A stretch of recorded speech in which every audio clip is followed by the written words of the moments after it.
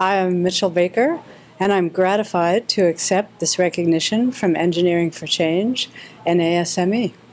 As Engineering for Change outlines in its manifesto, providing new ways of thinking is a key step to solving the world's great problems, from poverty and onwards. I'm particularly honored because, like Mozilla, Engineering for Change focuses on mobilizing a community to make a change, and building community and civic discourse and greater groups of people solving problems together is a key step forward. This was true in Mozilla. It was true of making the web as open and accessible as we did through Firefox and our work going forward.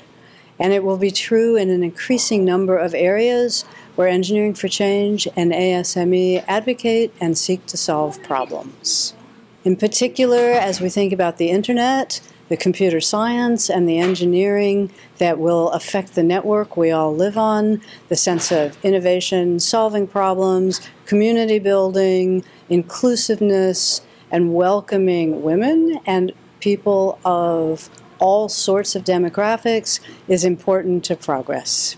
I look forward to the day when we have inclusive practices and women and other groups don't need special recognition, but since we're not there yet, I'm particularly honored by your thinking of me today.